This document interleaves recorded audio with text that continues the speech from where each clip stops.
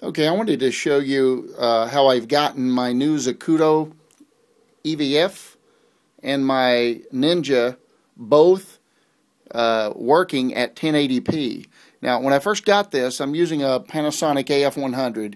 The HDMI through the EVF would not work going to the Ninja.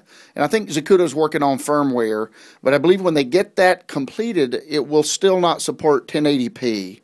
Which is what I wanted to be able to do. So what I did was I purchased this SmallHD splitter. It's not that expensive. It doesn't require any external power. Works great.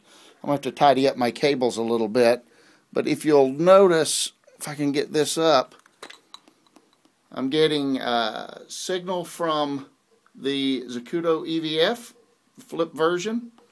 I'm also getting a signal into my Ninja, and everything works just fine.